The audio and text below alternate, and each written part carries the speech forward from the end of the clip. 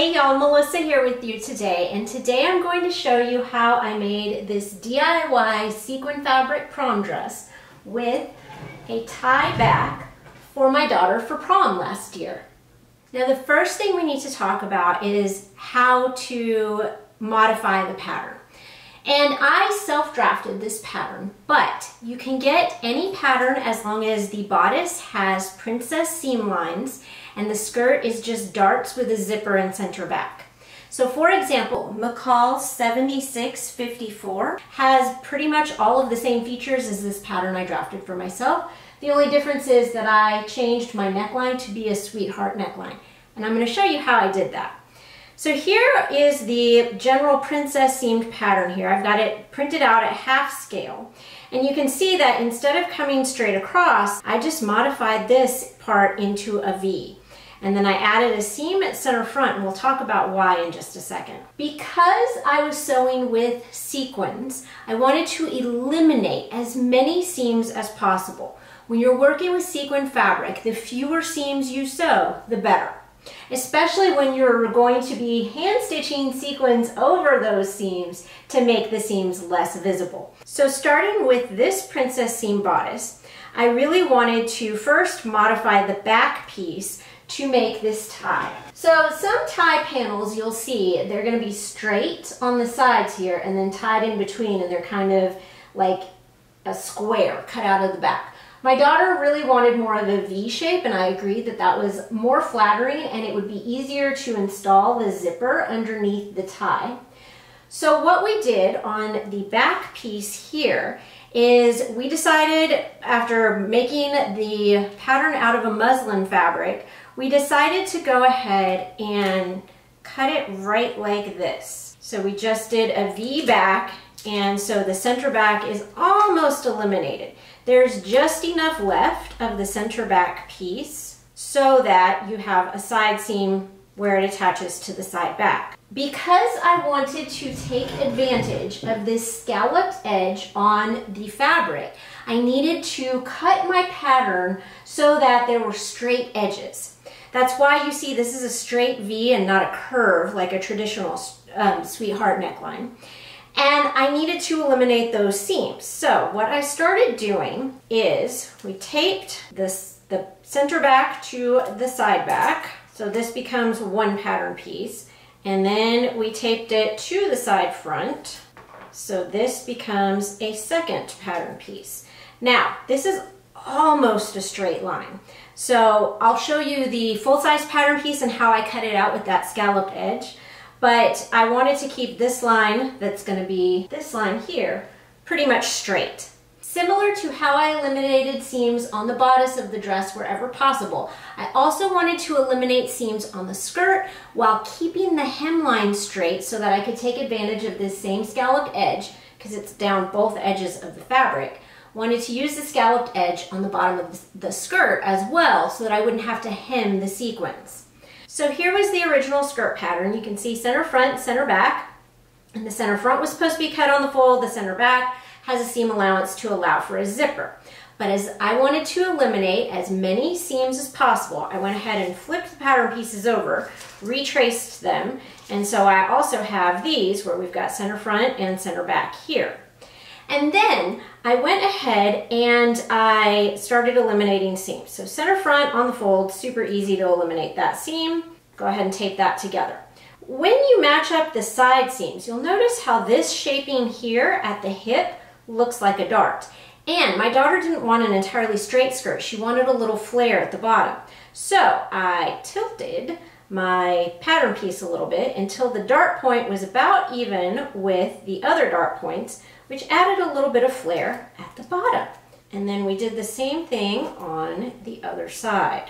And then we do want to take a ruler, and because this needs to be a straight seam all the way across on the bottom for that hem, I went ahead and I marked off the pieces that we were going to cut because of how I had tilted it. And we were going to make it that much shorter so that there's a straight line straight across the bottom and that the curve was getting cut into this portion here. And then all I had to do was sew darts, which there's one right here and you can barely see it because I did sew the sequins on top of the dart to keep that shaping but not have it be visible all the way across the skirt. So that's how the skirt was cut out. Let me lay out some of the extra fabric I had and the actual pattern pieces so you can see how these were cut. Okay, here's some of the extra fabric that I had. We purchased this fabric months before I made the dress, and so I bought a lot because I wasn't sure exactly what the dress design was going to look like, what she wanted. She had just chosen this fabric. We were in Dallas shopping in the fabric warehouse area, so it wasn't terribly expensive to buy extra. To cut out the bodice, these were what my pattern pieces look like. So here's the front. I added a seam allowance center front, and here is that neckline portion. Here's the curved seam that goes right through here, the princess seam. And then this is that underarm area where I wanted to keep the scallops. So basically what I did is I laid the pattern out and I went a little higher right here than the pattern area right there under the arm, and you can see that here to keep those scallops. And I went a little lower at the tips here, and I made sure that the point lined up with a point on the fabric, and then I did the same thing here. So the point was lining up with the center of a point so that I could join it to look like this. And then for the front piece, I laid it straight like that, so it's got this scallop here. And again, I was paying attention to where that center front was going to end up. And I tried to give myself a little bit of extra fabric so that when I sewed this together, I could do it in a way to make the join basically invisible on that edge. So this is how I laid out pieces to cut for the bodice. And then I basically flipped them over and, moved them down, paying attention to where those points were going to be to cut out the other side of the dress. So I've got some sample pretend bodice pieces because I had extra fabric, and this I'm going to show you how I constructed the bodice on the dress. After I seamed together the outer sequin fabric, you can see the center front seam and the side seams, and this allowed me to get nice scallops where they meet there. I set that aside and I cut the lining out twice. I cut the center piece on the fold because I didn't need a seam since I'm not working with scallops here. And this lining is what will be seen inside the dress. This layer is going to get sandwiched in between the lining and the outer fabric. And on this layer, I went ahead and stitched down the seam allowance. And it is a little bit puckered because when you're sewing a curve like that, there's more fabric on this outer edge than the inner edge, so the outer edge is puckered, but again, you won't see this layer at all in the finished dress. The reason I stitched this down is because I'm going to sew this piece of lining onto the wrong side of this outer fabric.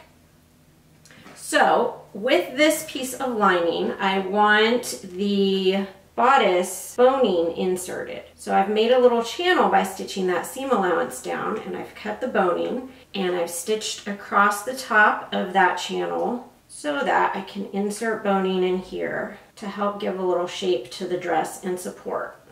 So this piece of lining, now I'm going to put the outer fabric and we'll pin those together. So in the process of making my actual dress and not this pretend one here, I went ahead and covered these seams with extra sequins first, and there is a video linked below showing how to do that.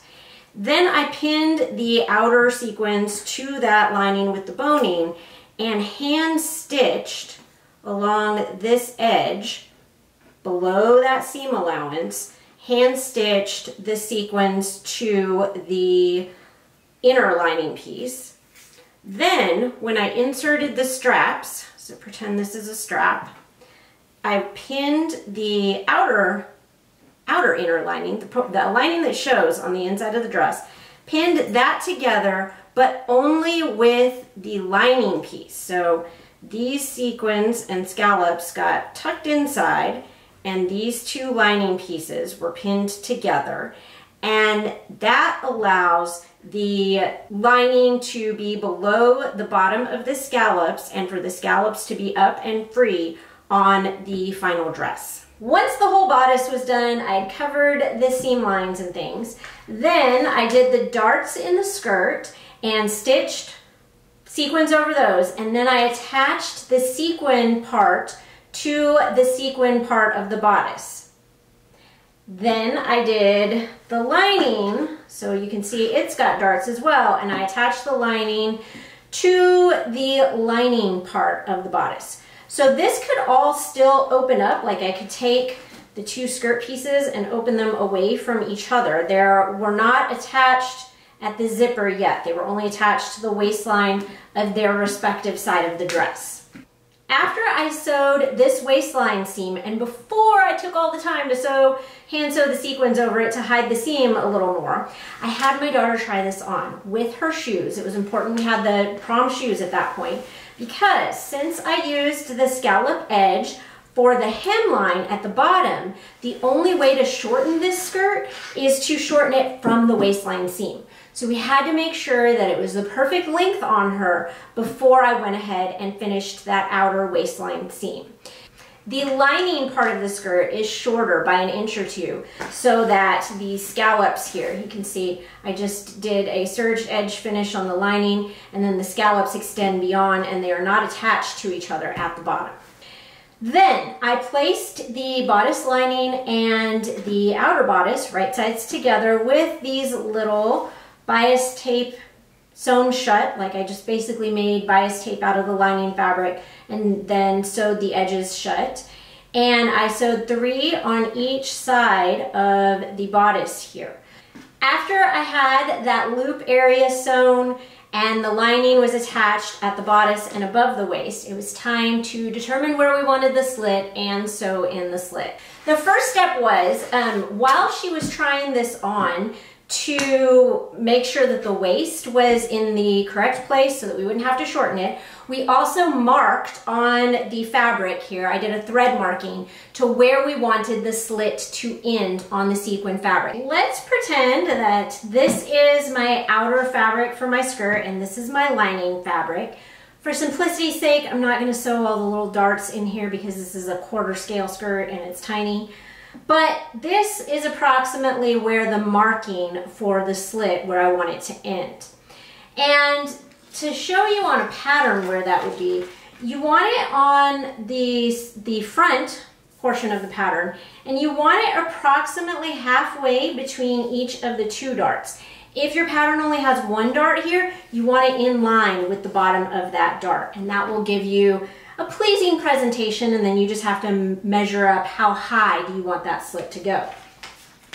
But so here's my thread marking here that you can see on the front, like that's where I want my slit to end, and there's my little stitch on the back side where I want the slit to end.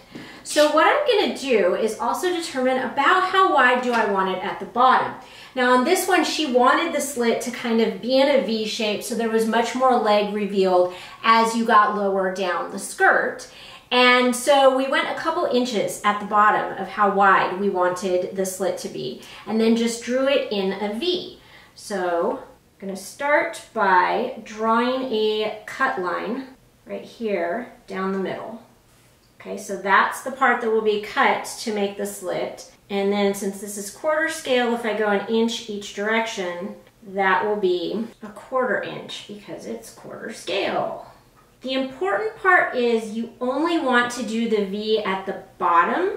Like you only want to spread it apart at the bottom. You do not want to go off, like you don't want to make a square shape at the top or you'll have a square shaped cutout.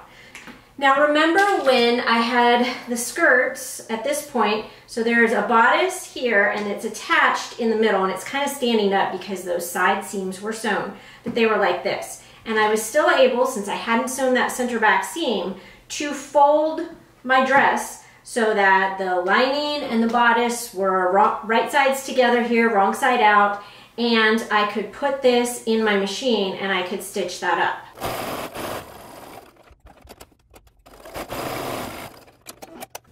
So once you've stitched on those stitching lines, then you can cut on that center slit line.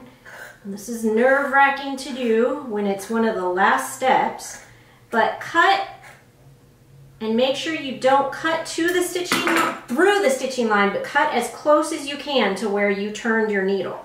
And then once you have cut that slit, then you need to turn the whole thing right side out. And then you see you end up with a nice finished slit. After I sewed the slit, hopefully you can see it, I'm kind of reflecting it with the light here.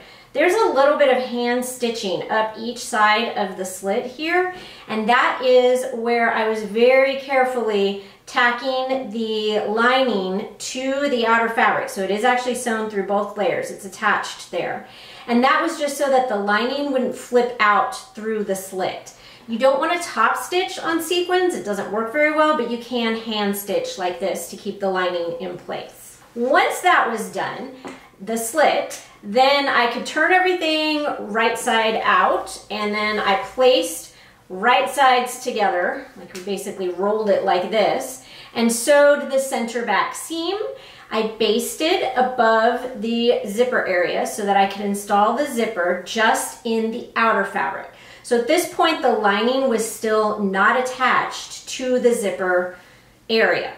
And the very last step was to turn the whole thing so that I could sew the center back seam of the lining. And then I sewed it, let me turn this whole thing up inside out so you can see. Here's the dress inside out. So I sewed this center back seam up to just below the bottom of the zipper. And then this part got attached to the zipper, like I turned it and I ended up basting this by hand so that it is not anywhere, like it's attached to the zipper, but it's not anywhere close to the teeth, so it doesn't get stuck in the teeth when you're zipping it up. So I realized that was a pretty quick overview of my process of sewing this dress, but check out this video for more in-depth information on working with sequin fabric, including how I sewed the sequins over the seams and other tips and tricks so that you won't be pulling your hair out while working with the sequins.